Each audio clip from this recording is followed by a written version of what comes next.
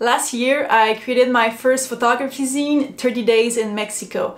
It was such a big project for me and it brought me a lot of creative growth. In today's video, I'm going to show you every steps that I took to create this zine, and the goal is that by the end of this video, you will be able to create yours. The first step is that you have to find the subject of your zine. It can be as simple or as creative as you want it to be. It can be about a trip you took with some friends. It can be about family life. For me, it was about a trip that I took in Mexico last year. It was the first trip where I left my digital camera behind and I decided to shoot all my personal photos on film. And when I came back home and I developed the photos, I fell in love with the results. I was so pleased with the images and I knew I wanted them to be something bigger than just photos I would post on Instagram. I wanted to create a piece of work that would represent my whole experience. The second step is to create the layout of your zine. A little tip here, be very mindful about the photos you choose. It's better, in my opinion, to put less photos and have a smaller zine than put more images that really don't add to the story. For this step, what I did is that I printed all the images on a small sheet of paper on my home printer. I cut them up and I stuck them on my wall. And the goal here is to sequence the images together. You want to create pairs of 2 images, and there is a lot of ways you can go about this. You can pair your images by location, colors, or even emotions. What I did is that I chose to pair my images by location first, and then I let those images on my wall for a few weeks and I would look at them every few days and I would make some changes. And after placing them by location, I started placing them by colors. Here are 2 examples.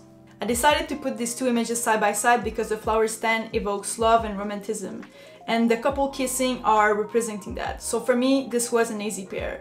I also placed these by location because they were both taken during the same day in Mexico City. Here, I chose to put these images side by side only because of the color match. They were not taken in the same location, but because of the colors, they fit together and they create a visual story. Have fun with this process until you create the perfect sequence. Then you need to take the layout that you did on your wall and put it up inside a PDF. I know designing a book can be scary and there is a lot of ways to go about it. You can do everything yourself, you can hire a graphic designer. What I did is that I found this website called Blurb that offers an online platform to design books, and I used their platform so that I could create the layout of my book. So I dragged and dropped all the images and I chose their canvases they had for layouts. And at the end, I came up with a layout that I liked. When this was over, I ordered 1 copy of the book, which I have here. And here it's important to know that the cover was not the final cover I was going to use. This was just something that I did quickly so that I could see how it could look like. At that point, I knew that I liked the layout, I liked the sequencing, and I was ready to go further with the design of the zine. When designing your own zine, the more you do yourself, the cheaper it's going to be. But obviously, if you work with a graphic designer, you might end up with more unique results. My goal was to make everything myself as much as I could.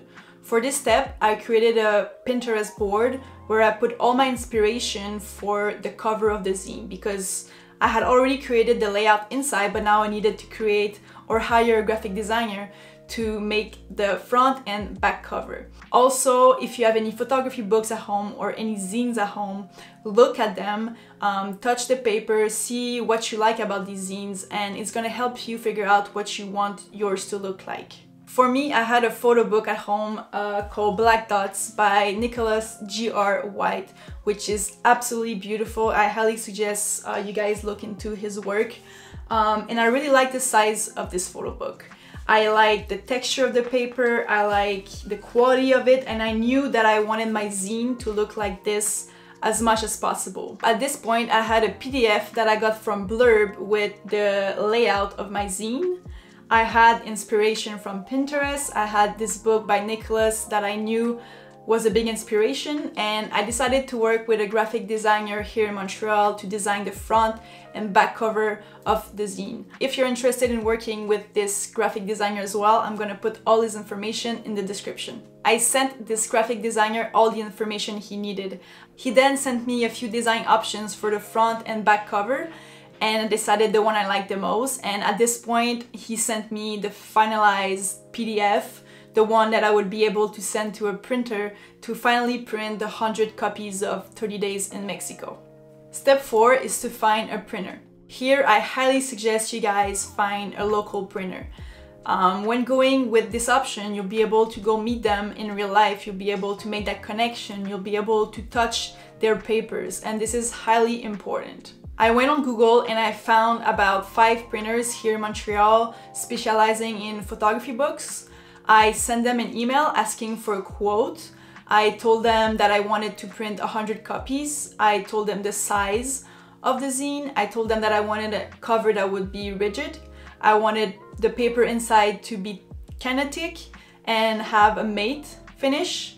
And with this information, they all sent me the price for 100 books. And so I chose my favorites. I went to meet them in person. I talked to them, I touched all the paper, and I chose the person I was most comfortable with that gave me the best quality for the price. After this, I sent the printer the PDF and he printed the first proof of the zine. And this step is very important because it's the last step you have to really look at the quality and make sure the zine is up to your standards before printing 100 of them. Don't be afraid to tell that printer if something's wrong. For me, the first proof, which is this one, had a pinkish hue on the covers and also in the photos inside. So I told him that, and he was very happy to make another proof. Their goal is that you are proud of your project, so really don't be afraid to ask for any changes. And my printer did another proof, and this was the final result. I was super happy with it. The quality of the zine is amazing, and I was then ready to print 100 copies. The final step is packaging and shipping.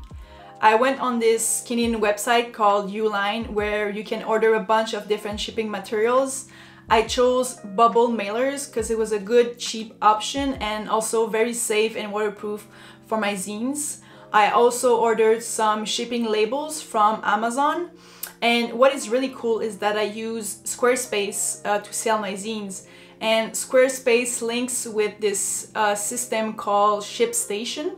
And what ShipStation does is that it links up to your favorite shipping service. When someone buys your zine off Squarespace, you can pay for shipping directly into ShipStation, and it's gonna print the shipping label as well. So it's a very easy process, and as I was going to do everything by hand, it was the best option for me because it would have been a nightmare to handwrite all the labels. Then at the end of this process, I had 100 books ready to be shipped, and it was amazing because some people from Japan, Malaysia, Mexico, all over Europe, Canada, and the US bought the zine, and it was an incredible feeling to know that all these people all around the world were interested in my work. For me as a photographer, I think creating a photo book or a photo zine is very important as it helps you build skills as a curator. It helps you create a body of work, and it's just so magical to see your work physically. So I highly suggest you guys try this. Like I said in the beginning, a zine doesn't need to be that deep. You know, it can be a project that you came up in a month. The goal here is to have fun and experiment. Doing a zine can be as cheap as you want it to be or as pricey as you want it to be. It's a big creative process. So I hope you guys enjoyed this video. I hope this is gonna help you make your own zine. If you have any questions, please jump in my DMs. They're always open, or comment under this video. I will for sure respond to everyone. And thank you so much for watching, and I'll see you in the next one.